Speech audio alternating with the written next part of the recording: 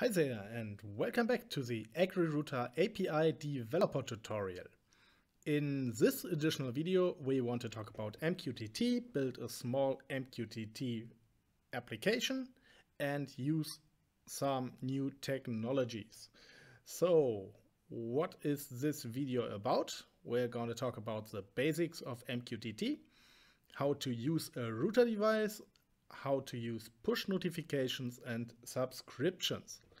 So the goal of our tutorial today is an example farm management system that has two app instances, both connected to the same agrirouter account. In real life, this scenario doesn't really make sense, but for our test, it's just easier to take one application and don't create two applications. So we have our two app instances, both have their own endpoint, and we want those two to communicate with each other so that we can send data from app instance 1. In particular, we want to send bitmaps, and this shall be received through app instance 2 and vice versa, so we can send from app instance 2 to app instance 1. The application will work file-based, so if we put a file into the out folder of app instance 1, we will receive this file, or we should receive this file in the in folder of app instance 2 and vice versa. We want to use a router device so that we have one common mqtt connection. A short recap on how to make decisions when setting up your application. We already talked about it. If you onboard a new application, you have to decide which protocol you want to use. In our case now we want to use mqtt, and we directly know that we have to use JSON as a data format. But we still can decide on the way of connection. It can either be a single connection or a router device, and as I already told, we want to use a router device. So, first things first, let's talk about what is mqtt. mqtt is basically a protocol to exchange messages on a publish-subscribe principle. So what does that mean? In this example, we have, let's say it's a car, we have a panel that show all information and that can send commands. And we have a driving engine, we have the light, and we have the heating system. So the panel works with all of the data. It wants to have the information if the light is on, what is the temperature, and what is the velocity. So it subscribes for those messages. And the panel itself publishes the message that the light shall be switched on, that the temperature shall be set to a specific value, or that the velocity shall be set to a specific value. The corresponding systems subscribe for the required messages, and the broker receives those subscriptions and creates a subscription table. So whenever the broker receives such a topic, it will recognize in its subscribers list to who it should forward the message. So let's take an example. If the light system publishes the status of the light, this will be forwarded to the client 1, to the panel. If the heating system publishes the temperature, this will also go to the panel, but additionally the driving system wants to know about the temperature. So this is the general principle of how mqtt works. But how does mqtt work in context of the agrirouter? If we take a look at our example, we have two app instances that want to communicate with their two corresponding endpoints. Normally, we would have one broker for each endpoint, and each app instance would be connected to the broker. The messages that shall be sent to the inbox are subscribed by the endpoint, and the messages that will be received from the outbox are published by the endpoint. So on the app instance side, this would mean that we publish messages under the topic measures and that we subscribe for the topic commands to receive the information from our endpoint. The actual topics are not only measures and commands, but measures slash endpoint ID and commands slash endpoint ID. You can see this in the documentation. However, if we would run one broker per endpoint, that would mean that we would have to connect multiple MQTT clients, one client per broker, and this could cost a lot of resources for the application. And therefore, we will use a router device. A router device acts as a broker, and this way we only have to set up one MQTT connection and can exchange data if we subscribe to the right topics. So let's take a look at the general workflow of communication. We already talked about this one, so I will go through it quite fast. We have to send the capabilities and subscriptions, then we can send our files and telemetry information. We have to keep our app instance status up to date. We can receive the messages through the feed, and we can request and receive a list of potential and actual endpoints that we can send data to or receive data from. The last two look like we receive something from the agrirouter, but they are request based, so we have to request the feed message and we have to request the endpoint list. There is only one message that is delivered to us without any request, and this is the push notification. The push notification can deliver files and telemetry data just like the feed messages can. You might wonder why the get feed messages is still part of this workflow. And the reason is simple. You cannot make sure that you receive every message through the push notification. For example, if your MQTT connection breaks down, you might miss some messages. Therefore, you should request the feed messages even though you use push notifications, but you can request them on a lower frequency. So we have three types of messages that can actually be received from the agrirouter, and receiving messages in MQTT, especially in the Java implementation, is done through callbacks. You will see this in the source code. So let's directly jump in and start some development. As there's already a lot of source code available from the previous parts of the tutorials, I've already created an example application and only left those parts of the source code open that we would have to fill to learn about the new technologies like MQTT. The first to-do that we will have to handle is the creation of a router device. We outsource this to a JSON file, but we have to fill in some JSON structure here. So to do so, we go to our browser and click on router devices. We create a new one, and our new router device was successfully created. It's that one here, and we can click on the connection details. We can download all the properties of this router device to a JSON file. Very important, every time you download the certificate, you renew the certificate. So whenever you click on download, your old certificate might be outdated. Okay, we have to select a type. I select PM. Confirm. Yes, let's directly open this. And we can fill this one in. And there we go. We have a certificate, a secret, and a device alternate ID that we want to communicate with. And here is our actual host. About the port, I recognized that in many places MQTT might be a problem when going through a router. So if you have initial problems connecting to the server, I would advise that you either check if your router blocks this port, or a very simple test, connect it to an access point of your smartphone, because the mobile connection mostly works.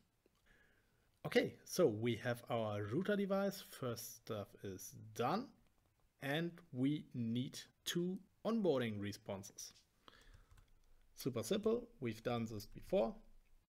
We take our application from the tutorial part where we onboard our farming software, and there's only one thing we have to change. We want our application to communicate using MQTT, so we have to change the gateway ID to mqtt. If we run that one, as always, we click on the link, we click connect, and here we go. The onboarding should have worked. On the background, let's see what we got here. This looks like an onboarding response. Here we go, first onboarding response. Now if we go to agrirouter, we can check if we received a new endpoint, and if we go to endpoints, we can see that our application was onboarded. And as you might have recognized, the name is different from the other parts of the tutorial, because in the new version of agrirouter we always add a timestamp to the name of the application. So if you connect multiple endpoints, or if you connect multiple app instances within a short time, you will still be able to see which one was the first one and which one was the second one you onboarded. Additionally, the overview here changed a little bit, starting by having the routings as major tabs and having some additional endpoint details like when was the last message sent. This is quite nice for debugging communication issues.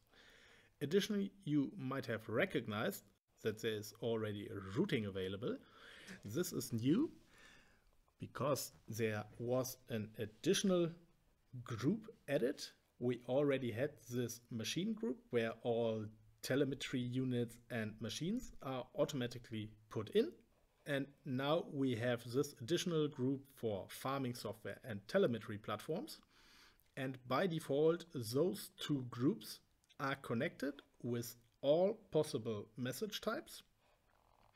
And each farming software is thrown into a farming software group, and each CU is thrown into the CU telemetry and machine group.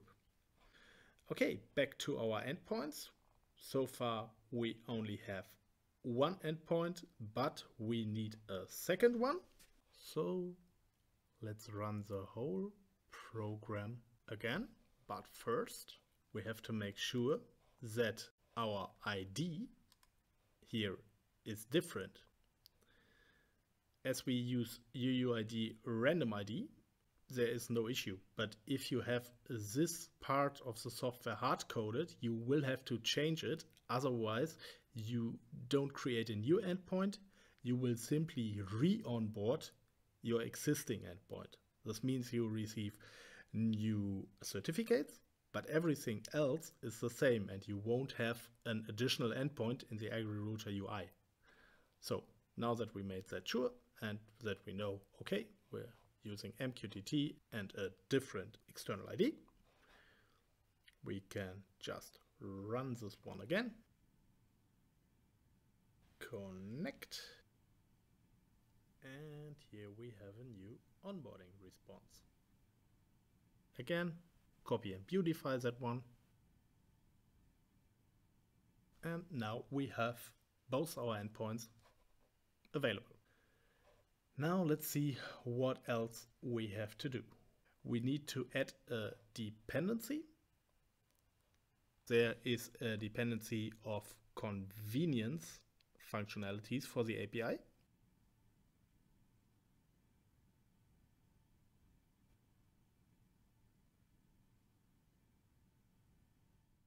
And this is also new.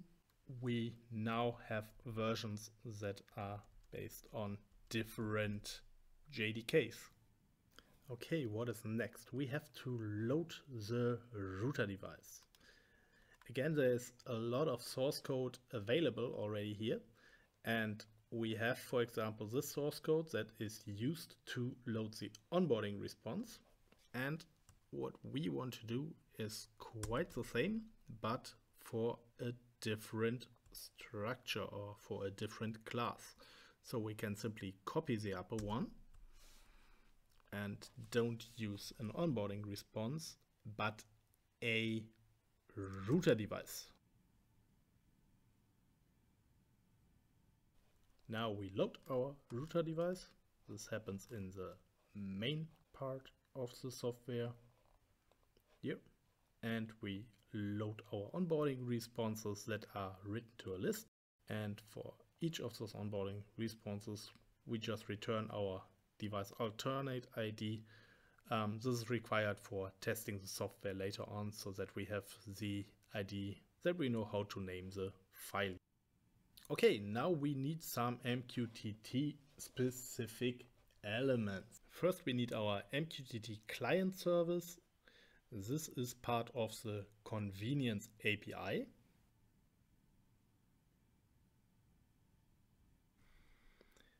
And now we create our MQTT client. We could do this from the onboarding response, but here we use our router device.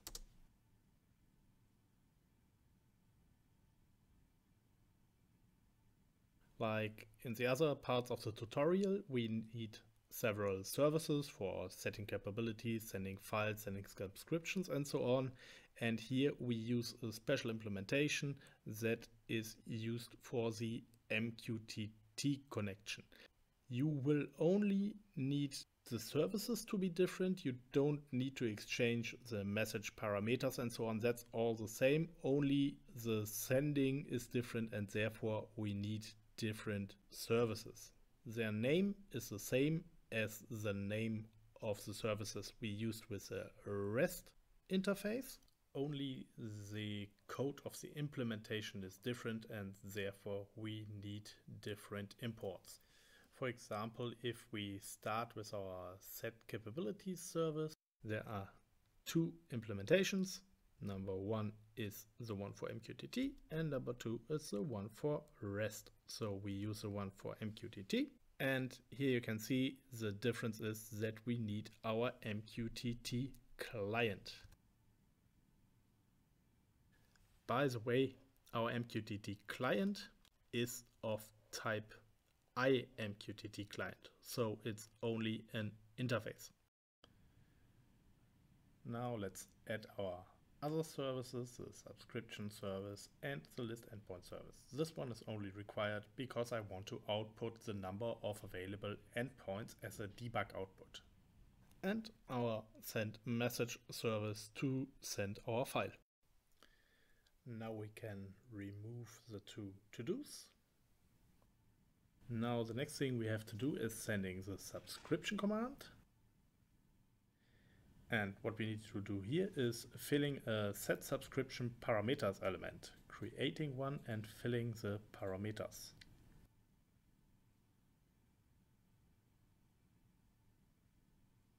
First we start with our onboarding response, of course. And now we need a list of subscriptions. Let's call it subscription list. Create that one. And add one element, one subscription of type bitmap. Set technical message type bitmap. So the other two parameters are only required for the telemetry messages. We can leave those two empty.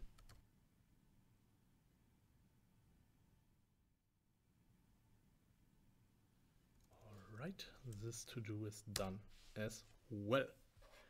Now, before we can send our subscriptions, of course, we have to create our MQTT connection. Well, connect MQTT needs to be implemented. Connecting to an MQTT broker is done using mqtt client.connect with result, and to set up all the options we use our router device. Now we get a marking here, and this is because this one could throw an exception. Now to check if the connection worked, we create an imqtt token, and this is returned from the connect with result. Now, in case this does not directly work, perhaps because we don't have a network connection, let's put this one into a loop. Of course, this is not the perfect solution, but yeah, working with the exceptions, that might make the whole tutorial a little long. So we'll just do it this way. Now we are connected to our MQTT broker, but we would not receive any message from the outbox yet because we have to subscribe for those messages first. So let's do this for each entry in our endpoint list, and we subscribe for commands.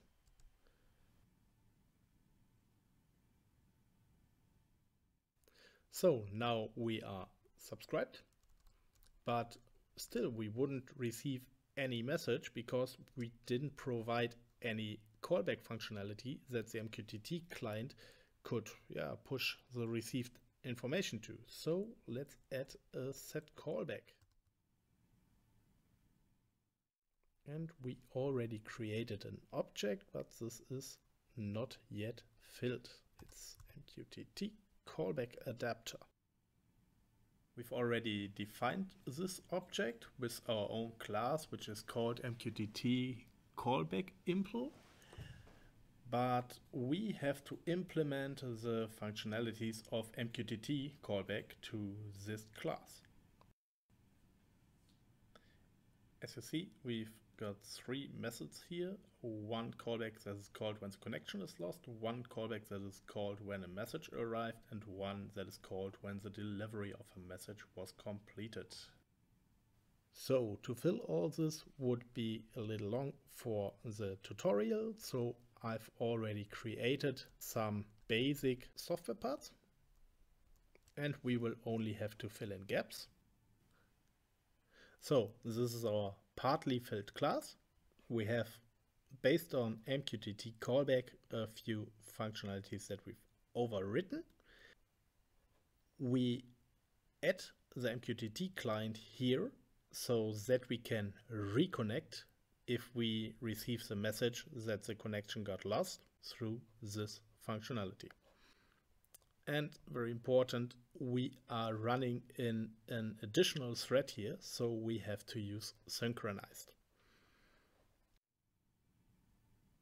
Whenever we receive a message arrived will be called, and we will receive the MQTT message and the topic under which this message was published.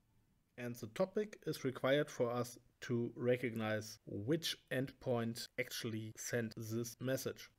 We can extract the message string from the payload and then just extract the envelope and the payload wrapper, just like we've done this with the REST interface in the other parts of the tutorial. Now we have a list of possible message result types, and for us the most important one is the push notification, because if we receive a push notification we will receive a file. Additionally, we print the number of endpoints whenever we receive a new endpoint list. If we receive a push notification, we check which endpoint sent the message, and then we want to save the file. As you can see, we have an endpoint list here, and we have a add endpoint functionality that looks like it is not yet called in the program, so we will have to do this. But once this is called, we can go through the list and compare the topic. So if the connection criteria get commands is equal to our topic, this is actually the endpoint we were looking for. Now let's add this add endpoint.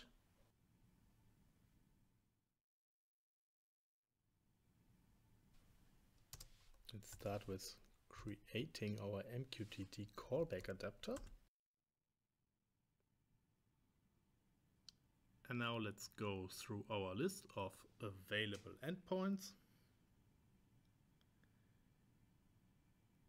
and add each of these endpoints to our list within the mqtt callback adapter. And if we go to connect, yes, here we set the mqtt callback. So this should all be fine. What else do we have to do? Publish image.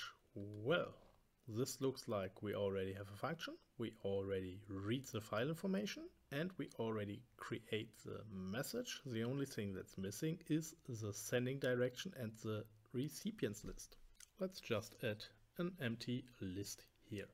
And this way we publish this message.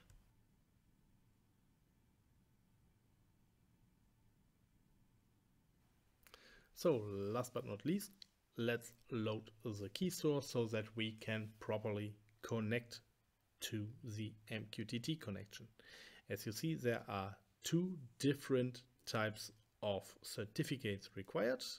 One is a global certificate required to connect to the mqtt broker in general, and the second is the certificates required to communicate with the particular endpoints. So let's add our key store. If we look at our project, we have a key store JKS down here, and so we will add this to the system.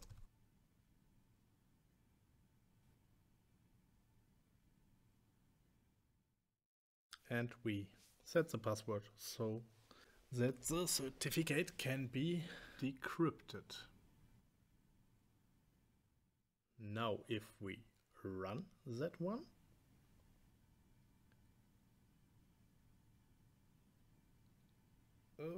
we got an error here, and if we run on, there is another error. Capabilities for endpoint not known.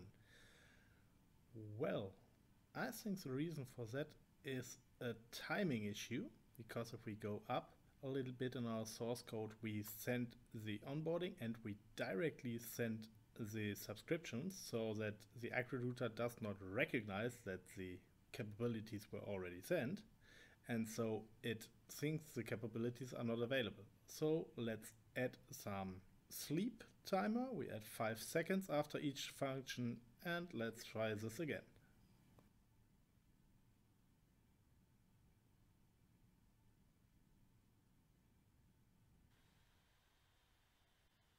And here we go.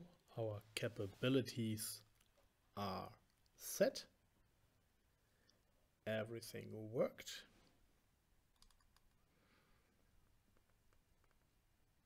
And here we can see that we have no endpoints available yet. And this is simply due to the reason that we did not set any routing. So let's do this. We select our endpoint, click on the plus. Now we select the other farming software that we want to send data, and we can only select images because bitmaps are the only capability both of those apps have in common. Let's do the same thing for the other application. We could as well have selected the receive from instead of selecting the other endpoint, but however, now we've set up routings from both applications to each other. So now that we set the routings, we have to wait a while until the routings were updated. Now we have one endpoint available that can receive such messages. And let's just try to send a file. This is our out folder, this is our in folder. So if we rename this one with the device alternate ID of one of our endpoints. Should take around 1 second. And the file is sent. And if we go to the inbox, here we go. There is our file successfully received. Let's check the other direction.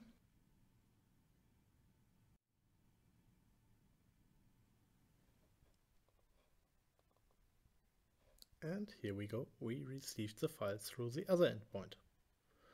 All right, looks like our tool is running and working. Of course, for a real-life application, you would have to add stuff like chunking and, of course, exception handling. We didn't do this in this tutorial. However, thank you for watching. And in case of any questions, feel free to send us an email.